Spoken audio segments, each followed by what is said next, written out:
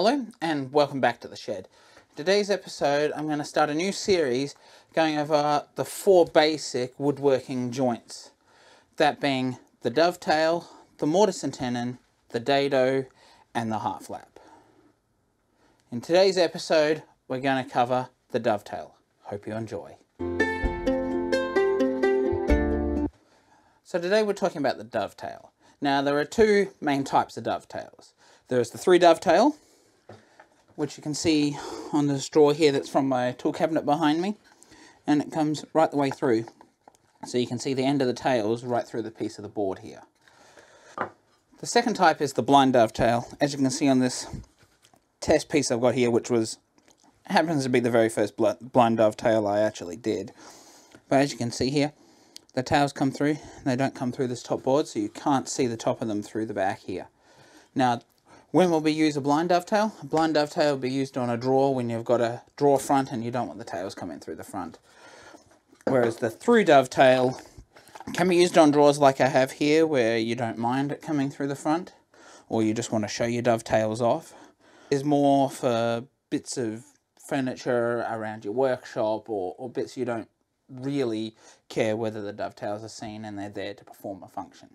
Today we're going to be focusing just straight on the through dovetail, and in today's video we're going to be just doing a single dovetail because it's going to be the easiest to learn, and I believe it's the best way for everyone to learn to do a dovetail is just to do a single dovetail before we work out marking out and doing more than one dovetail.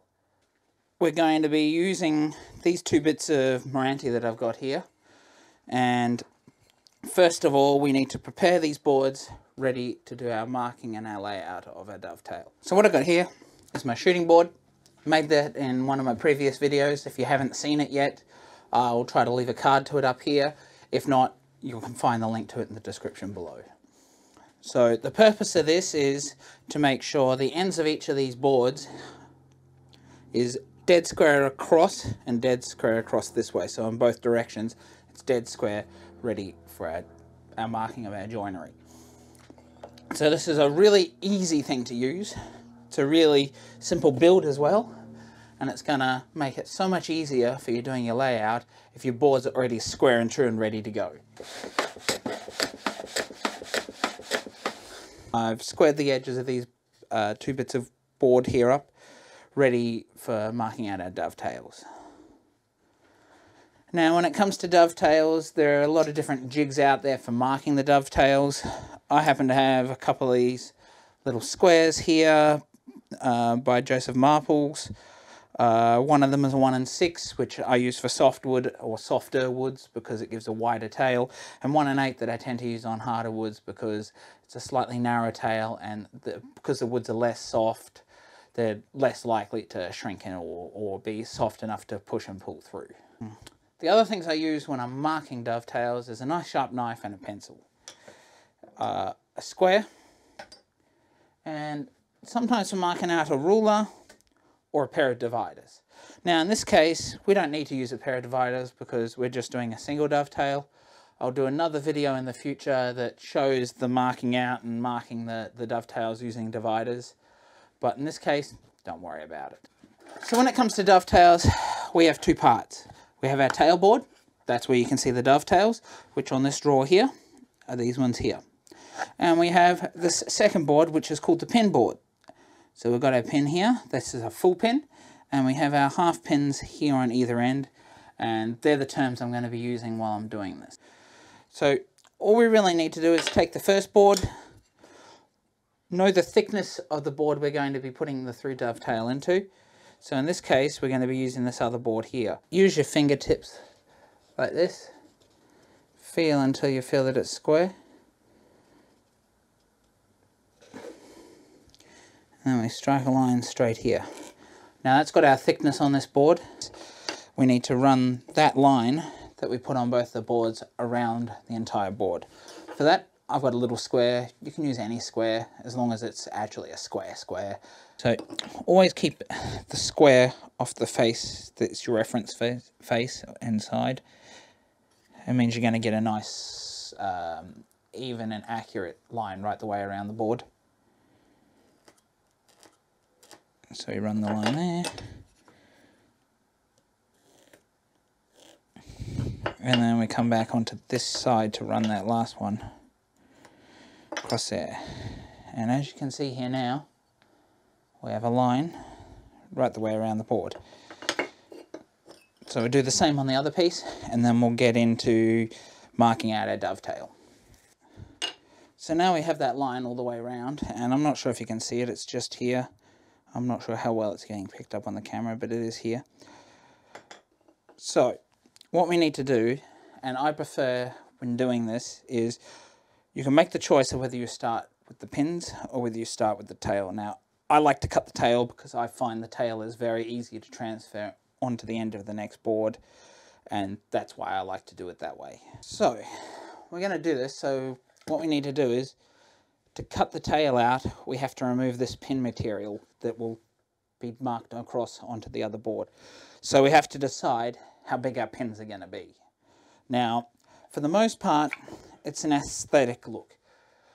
And as you can see here, nearly all of these outside half pins, they're called, on the outsides, they're half pins because it's only half of a pin. As you can see, the full pin here, if you cut that down the middle, each one of these would make it up. So we have to decide how big we want our half pins.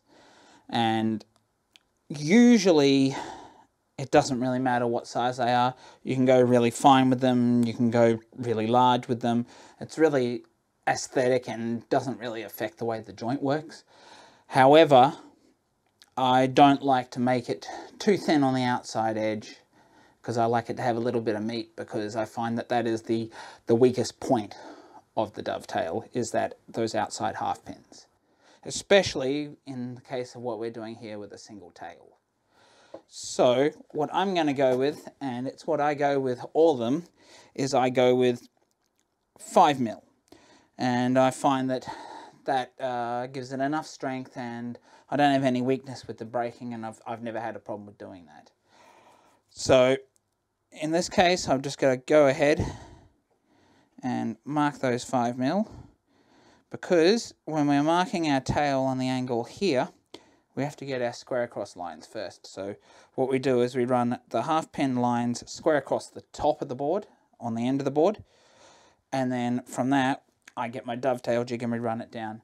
Now, if you're using a dovetail jig instead of a dovetail square like I have here, that will have your square across line as well. So pretty much you just mark a line, run it in, and you can mark it straight in there off that, which is good to have. I've never actually ended up having one, so I just use this and it works for me. But if you do have the jig, go ahead and use that. It's going to make it quicker and easier. Now, it's not an exact science. It doesn't have to be 100% accurate, but you want to get it as accurate as you can.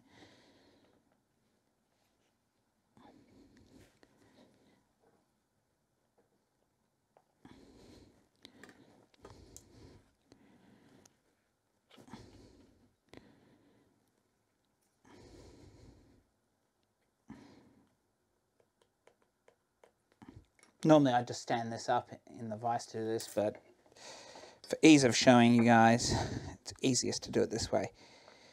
And then I just bring our square up, obviously off our reference face again, which is the face, any face that you know is squared.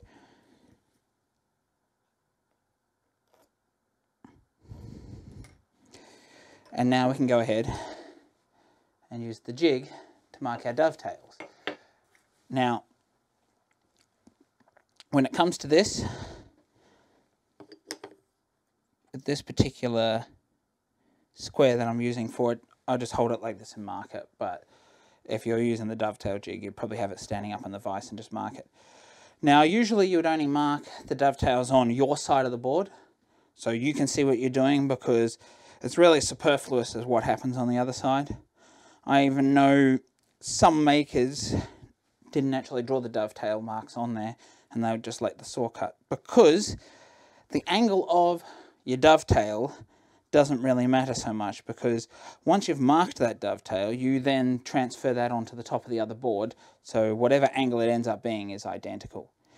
Now, in this case, I'm going to use my knife to mark this, I like to have a nice solid cut-in line, so you do a couple of light passes and then some heavier passes. Now on this wood you can't see it, so I'm going to mark it in with pencil, which is still quite difficult to see on this wood.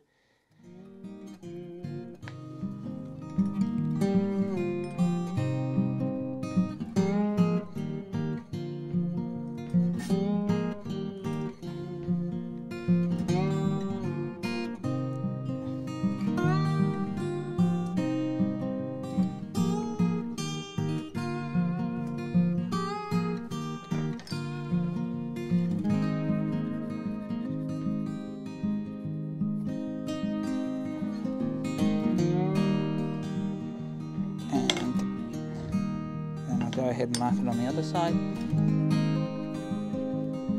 I'm not going to be cutting to this side, so I'm just going to quickly pencil that in.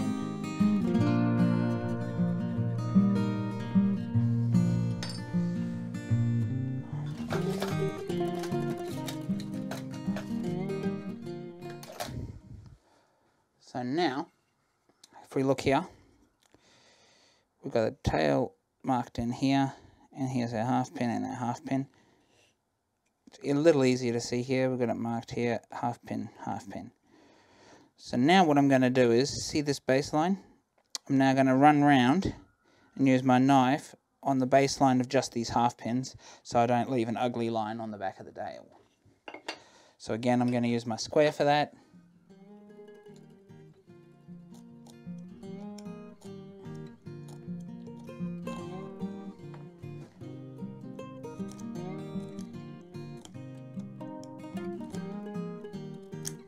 This is just going to make sure it's a nice clear baseline when we come to actually cut everything with the saw.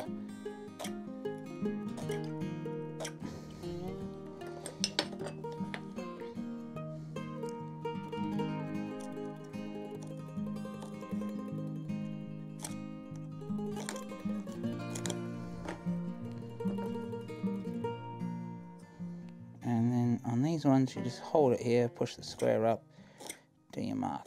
So now we have the dovetails marked on here. We need to now cut this tail out. Now, the first thing I like to do is come up and cut to remove the half pin waist before doing the straight cut on the side here to then remove the waist completely. So when it comes to this, because we are cutting for the tail here, we need to make sure that we stay on the waist side of the line, and in this case the waist side is the half pin. So the idea is that we can take the line but leave part of it there, so we're as accurate as we can be on our marking out and have the tail as large as we wanted it to be. For the purpose of cutting these, I'm going to be using a gent saw. It's got quite fine teeth and is very good for something like this. You could also, if you had dovetail saws in configurations like this, you could go ahead and do this, but this is a tenon saw and the tooth is a little too aggressive on this for my liking, so I'm not going to be using that for this purpose. So my technique for doing this is that so the line is just here. It's a bit difficult to see, but you can see the line just here. And I like to start on the spot away from me, and I start right on that line. You can leave the line if you want and then pare back to it with a chisel if you want to. Since this is a dovetail, it doesn't really matter. So I like to start on the away thing. I pinch like this and push my thumb nail up against it. Now that's to stop the saw from riding this way and pushing back. And then I nibble that. Some short strokes to get a little area that my saw can rest into. Then I slowly bring that back .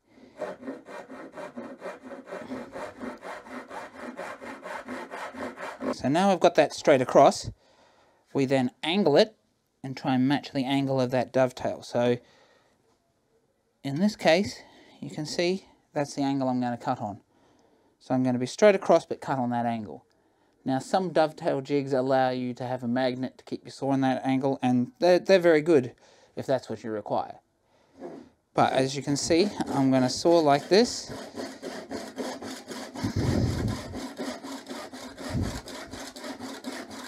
And you just keep nibbling until you make it all the way down.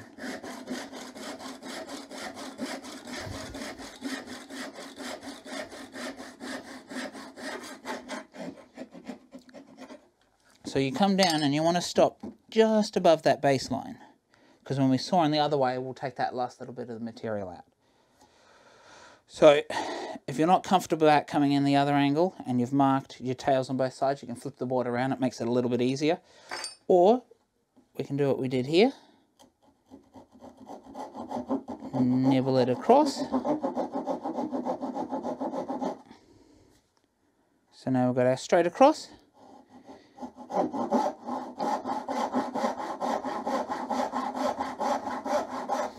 Match our line.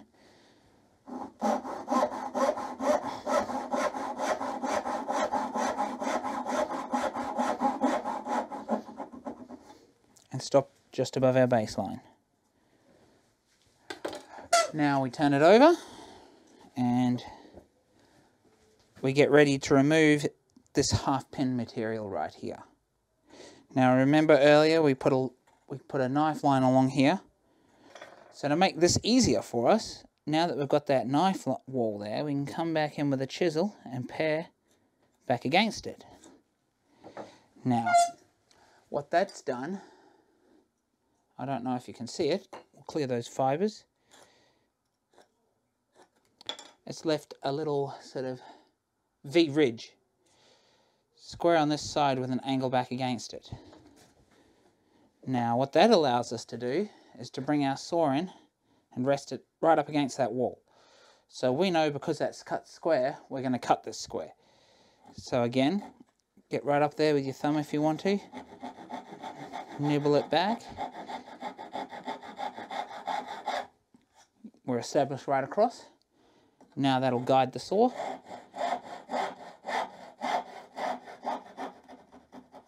And we chop down, being very careful, because if we haven't quite gone down low enough with the saw, we'll cut into the tail, which we don't want to do. And we see how this is loose now?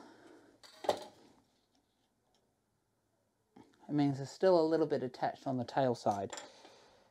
So I'm just going to lift that up, put the saw in. Just nibble it back until I think it's there. Still a little bit holding it. So we nibble there. Nibble back on the top, and out it comes. There we go. Now, because we took quite a bit of care when we did this, should be all smooth and square across. But if it's not, you want to bring a square in here and actually make sure your tail's square, because otherwise you're going to end up with a hole or a little gap when you bring your dovetails together. Now, for a first dovetail, it doesn't really matter.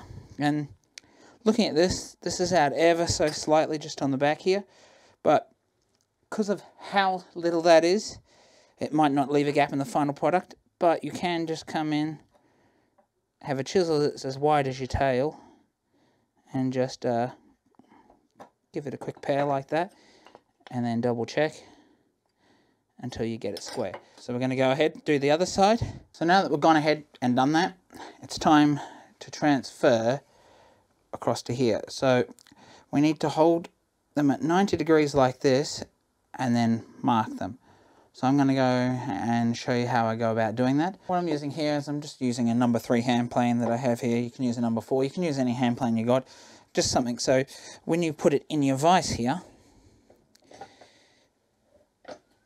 you'll bring it right up here just so it sits roughly level. Then you push it back, and I use it to rest the piece of material on like this. So as you can see here, I brought it right up until I can see no gap down in here. So that means those shoulders just here have come up flush in line with this piece of wood. Now you could get a little square in there if you wanted to make sure it was all square and everything, but as you're doing a dovetail, it normally comes up square anyway. So once you've got it here, you can use the side of a chisel like this just to make sure that it's sort of sitting flush to the piece of wood. And in this case I've got a little bit of an overhang, which is fine because you're going to plane that material off when you're done. So we're flush here, you can bring the chisel on this side. So we know we're flat because the back of my chisel's flat. Now, get the knife, do a couple of small passes here. Make sure you're getting right into that back corner. Mark it right the way along. Do the same on the other side, starting with a couple of small passes and moving on to some heavier passes. And pencil those in.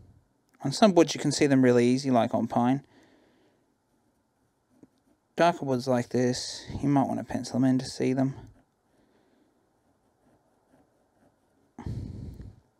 Our little line off the edge here, line that up. It pays to have a nice sharp pencil. So you can just get the end of the lead to sit in the cut line and it just moves quite easily. So we can see these uprights. I need to do the same on this side just so I can see. So as we did before, we bring it in.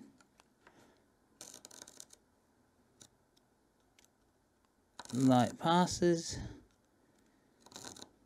And we can slowly get heavier until we've got a nice defined area that you can see right here. I don't even need to pencil that one in. We'll do the same on this side. But what we need to do is, because we've got this line here and we want it the same on the other side, we need to put a little nick on the edge of the board here because we don't want to see that. Then we come in, grab that nick with the knife like this, and move it across until it falls into it. Bring the square up to that. Another nick there. What we're doing, we're making sure that line is transferred identical to the other side. We match it here again. And now we can do the mark between our lines on this side.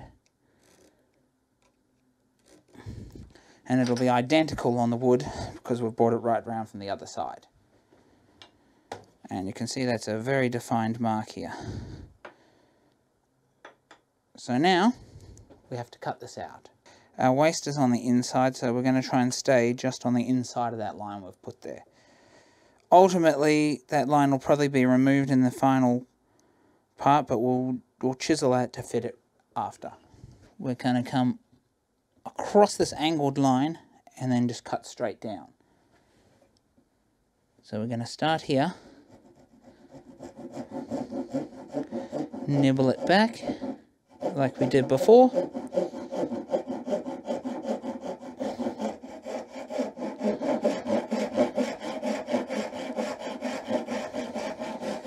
And because we've got this line established, we just chop our way down to that baseline.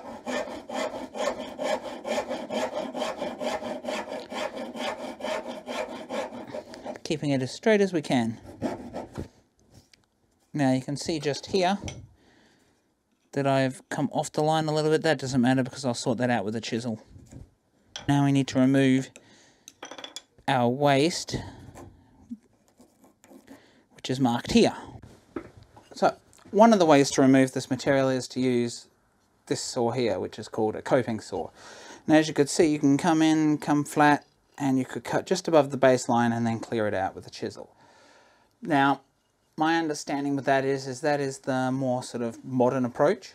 But as I understand traditionally, chisels were used to remove all the material, and that's the way I'm going to show you because that's my preferred method, and I find that it gets a cleaner and tidier finish in the end.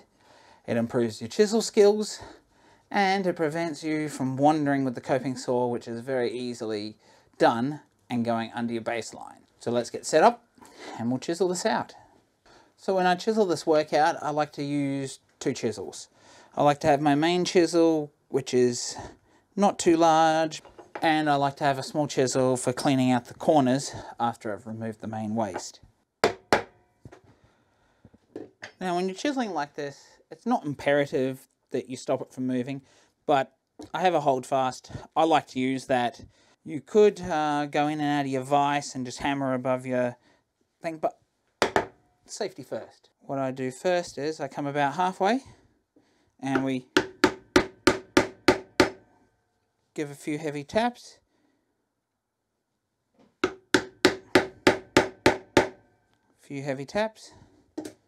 So we've gone right the way along, and then I come in here and I make sure it's held down really well. You can go in and out of the vise if you need it held better, and we just tap this material out. And we're looking to go halfway from both sides.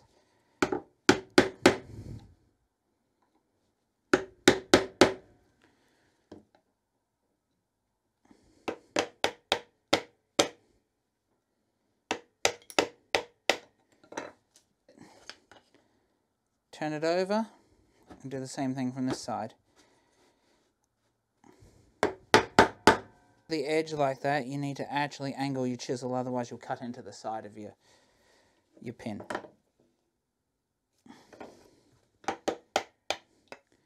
And again. And now this time,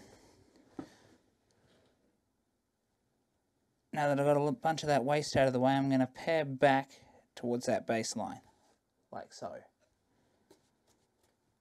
So now I've got a little ridge, and we've got that knife wall that we did there. I like to look down the side so you can see you're lined up, that's why I like having it the other way. But for this purpose we'll be okay. So we come in here, and we just do one light tap. Look down the side of it, try and make sure you're straight or ever so slightly undercut, but not the other way. And it's just a little light tap.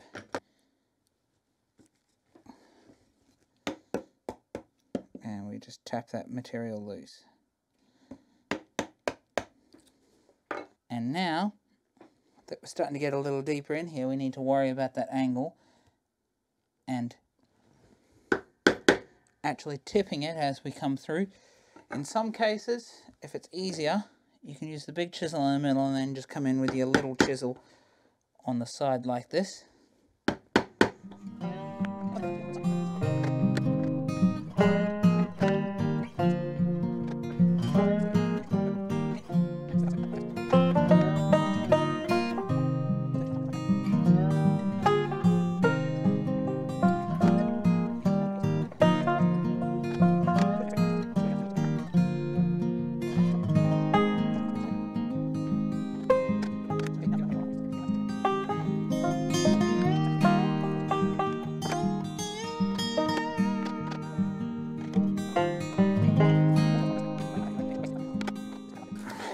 We also know that we need to remove a bit of this material in the base here.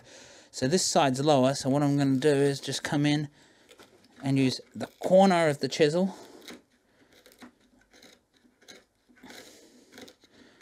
to sever those fibres. So we can come along and start matching our dovetail here and see where we need to fit. So as we can see, that doesn't fit at all. It's too wide. So we need to come in, look at our lines here, and see where there was material that still needed to be removed. And in this case, I already knew that I had some in this back corner that has to go.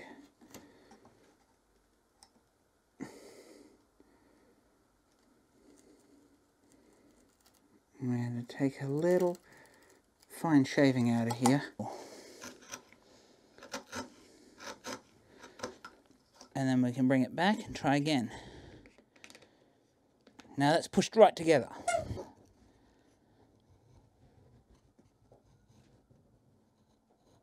And just finally adjust some of that off.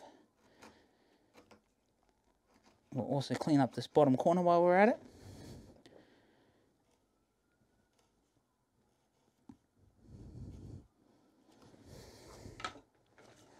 I haven't done this perfect. I probably took too much material off here when I was just shaving this down. You can actually come back in and fill that with thin material like this when you glue it up. As long as it's the same, you can actually make a lot of gaps disappear. You can even put a little bit of glue there and sand it, and the sanding fills the gaps in. I've also, not looking so great on the baseline here, but this is just a basic dovetail. So the next thing we need to look at is, we see this line here, and we're seeing a line right through because it's making contact here, so we need to clear that little bit of material out so the whole thing can push down together. So I'm going to use PVA to glue this. And we're going to go ahead and glue this together now, and then I'll show you how we can correct some of these little issues. So when we're gluing, most of the glue surface is on the side of the tails just here. That's where you want most of the glue. I also like to put a little bit of glue just on the base here, and a little bit on the tails here.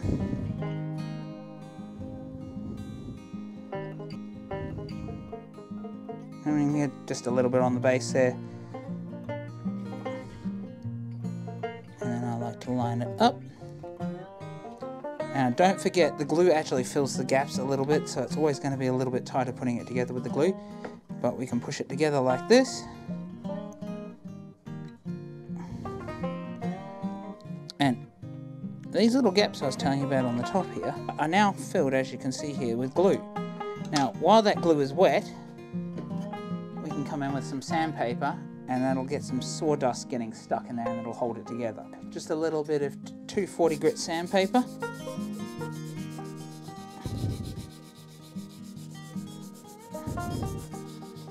We will plane this at the end, but I'm just using this to form a little bit of sawdust in those gaps and fill them to the baseline here, where we've got some little gaps too.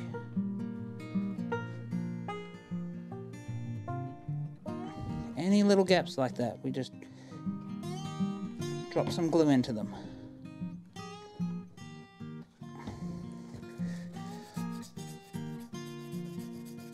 Now what I'm going to do now is I'm going to leave this to dry, and I'll get back to you. So now the glue's dry, I'll put it back in my vise here, and I'm just going to plane the joint like this, and then we'll have a look at it after it's cleaned up. You just need to make sure when you're planing like this that you actually plane into the joint so you don't smash out the M fibers of your pins.